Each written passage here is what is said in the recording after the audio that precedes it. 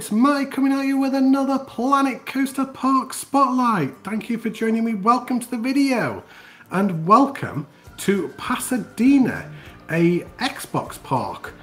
Now, if I'm doing an Xbox park, that must mean I need a special Xbox special guest. There are some that say that Frontier have just put a restraining order on him because he keeps asking about Planet Zoo Console Edition daily. I have Planet Plipcam. Say hello, Plip. Hey yo, thanks very much for having me. How's that restraining order going? Well, new video coming out soon, not too well.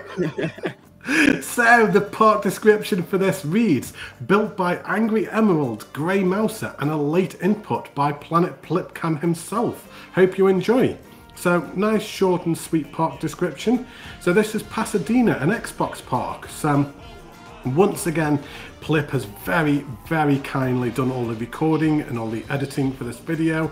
So thank you ever so much, Plip, for all your hard work. But what a beautiful park, straight off the bat as we're coming in. It's just sensational. It looks very British, but very, like, realistic. That's the kind of like vibe that I'm getting from it. How long can you hang? Sorry. Oh dear. Plip, what do you think? Yeah, well, I don't think it's an insult to say that this is a bog standard park, because I think it's done so well. It's just realism all the way around, and you can definitely see it's a British park. So much realism involved. And before I talk too much, let's get on this coaster. I mean, this is amazing. Oh, thank you for the save then. I'm not going to lie, I almost lost it then. Big breath. I'm okay, don't worry. Just my filthy mind, as per normal. Let's carry on and move on, shall we? So, yeah, just, I mean, certainly that was not an insult at all. I think from what I'm seeing, just of these overshots alone are fantastic. And this, right, oh, I love this. How it goes into that green loop there. Then we've got different colours so I can see a blue loop as well. You can see a little bit of red, a little bit of orange. I love the differing colours on this. And it seems really smooth as well. Some really great transitioning from inversion to inversion as well. I mean, I think it's the SLV kind of layout. I think it does like the travelling circuit. I'm rubbish at coaster knowledge, but I definitely think it does some kind of fair circuit, like a travelling ride, this kind of thing. But in a permanent state, this one, I think it's beautifully done. 4 meter smooth as well. Most of the coasters in this park, apart from the big Hyper or whatever it's called. It's absolutely superb. That coaster is just fantastic and such a beautiful layout as well. Please move away from that sign before I lose it again. Thank you. Yeah, just beautifully smooth. The small footprint as well, the like kind of the way that it interacted with itself, just fantastic job, really was. I love all these little like trimmings on the buildings as well, all these little details. We've got some kind of like custom fencing coming down here towards the big wheel. Some really great touches of realism in this park.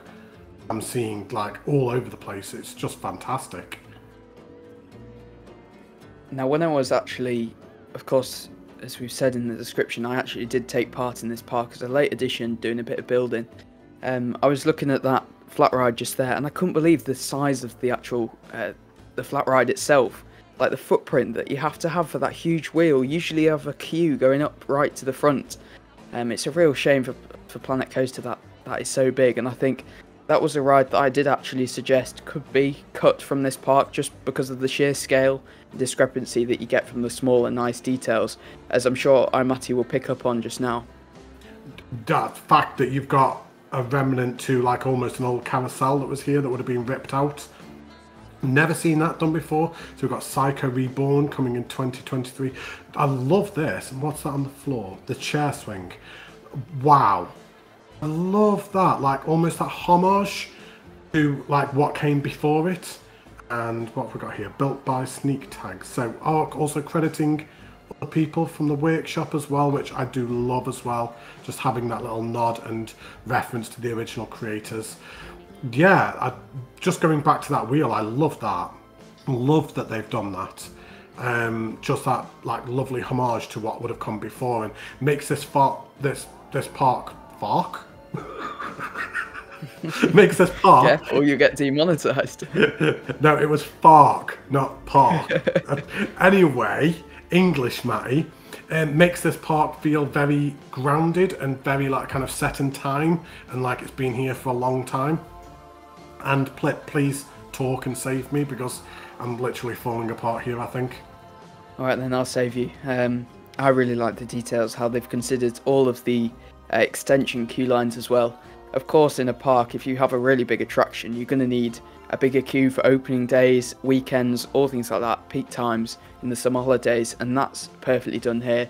You can see the shorter queue lines, which is just what you need for this park, because in some areas of the park it seems very empty, but as we'll see later on, it seems very busy in some areas. But we're going to get on this coaster. I'm not too sure and clued up about the heights and if it's a hyper or a whatever the other names are for the heights of coasters, but this one is not 4 meter smooth, but then again, some beautiful head choppers. Yeah, I'm loving some of the sight lines as well. One thing that I should point out as well, this is a last gen console park, so this is a last gen Xbox, so as we're going around the park and as we're seeing a lot of these details and a lot of this realism as well, it makes it that much more impressive, and once again, for me, puts this argument to bed of you can't create good things on console. No, we can't sometimes compete with the PC guys. It's inevitable. It's just one of them things. But the people that say that we can't create beautiful things on console, parks like this just prove otherwise. It's just fantastic. The only limit is your imagination. And if you're going to go into a park thinking, I can't do this because it's console, then you're going to struggle. It's about being smart, and smart, not more. And what Grey Mouser and Angry Emerald, and then also Plip as well have done in this park is just sensational, and it's just proof of what you can do on a last gen console as well. Just great job, guys. Really is. Yeah, and I think they've really played into, I know of course that will be an argument that PC players have, that you of course have the build limit, but you know, these people do know how to play to the build limit. They know how to optimize their parks. And yes, a little bit more planning I can see could have been done to this to get some things finished, like the coaster station for that big hyper. But of course, you know, it's all with learning, and this I think is only like the third or fourth part that they've done. So all in time, definitely get perfect to, you know, playing with whatever console you've got. And then this is the Dragon Coaster you can see flying over the roof at the moment. A beautiful layout. This is probably my favourite coaster in the park just because of really nice, almost standard layout, but then again, some really nice sight lines, and then the realism considered. Yeah, I love that coaster, you know. That was brilliant. Again, really nicely smoothed, and like kind of just, it was just nicely decorated around. It was only use of foliage and paint tool and things like that, but it was really nicely done to great effect. And I mean, you know, first-hand Plip that I love my paint tool. Paint tool is one thing that I always look out for, and I believe it can really bring a park to life, having that different transitioning with the colouring of the flooring, like from them grassy areas and things like that. And this park just utilises it fantastic all the way around. I like the weeds and stuff like this. I love how you've got all the weeds that are built up around here. It just feels that much more realistic and a little bit unkempt. And like, I'm not saying that all British parks are like this, but you get my meaning though, Plip. It's like a lot of British parks maybe might not have the budget to be like kind of cutting it all back all the time and keeping on top of this. So it does get a little bit more overgrown.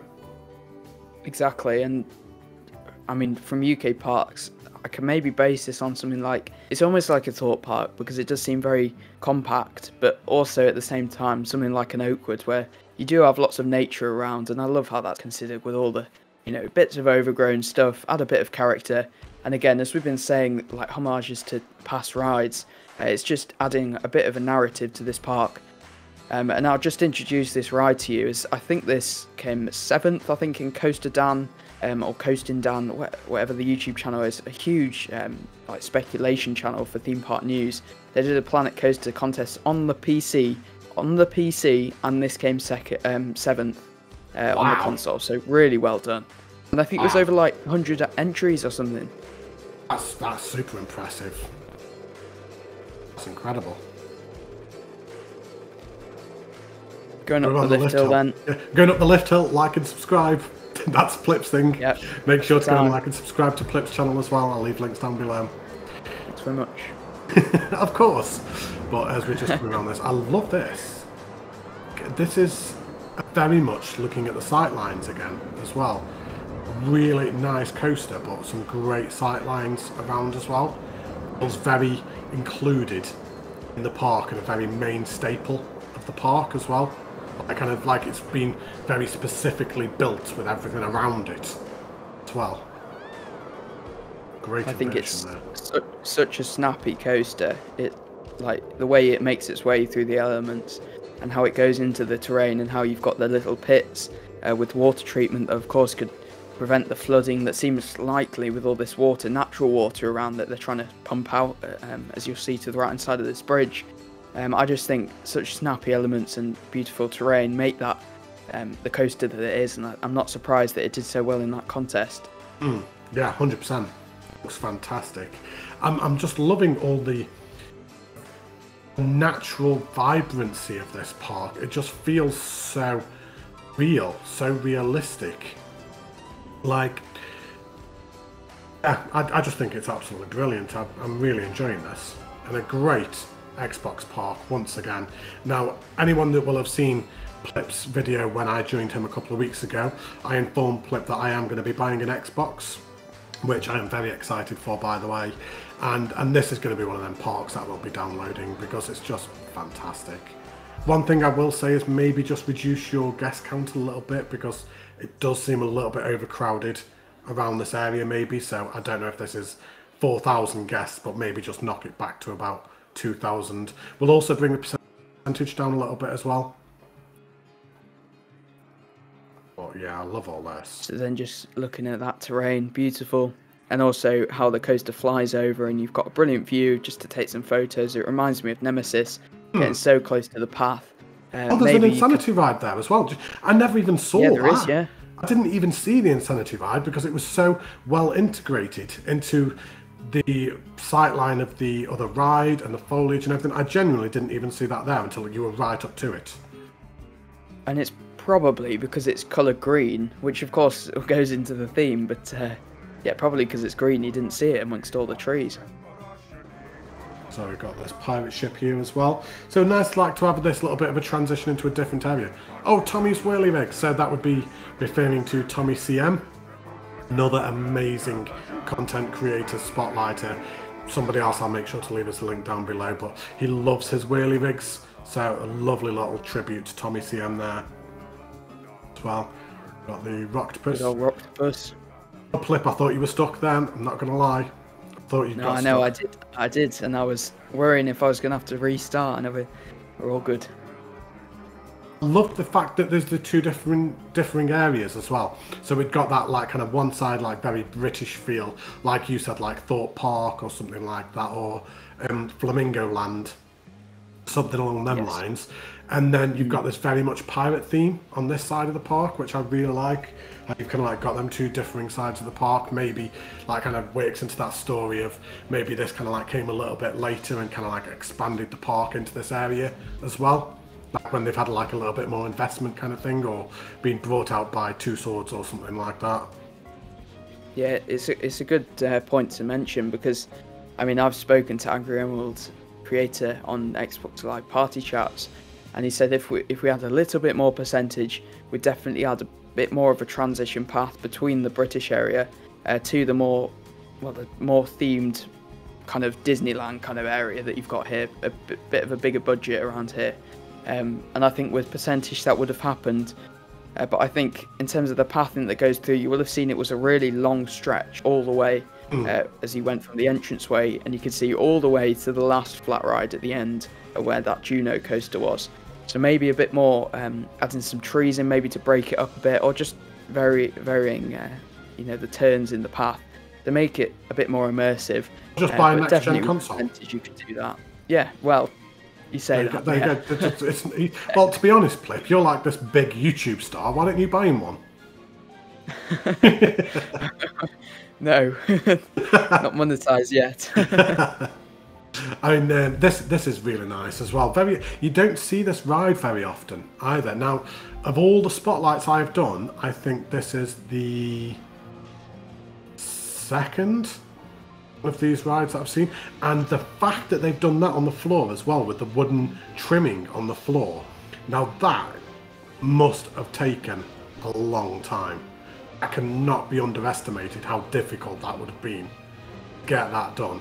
Then with all the wood on both sides of the fencing either side, that's some dedication right there to have done that. That's impressive.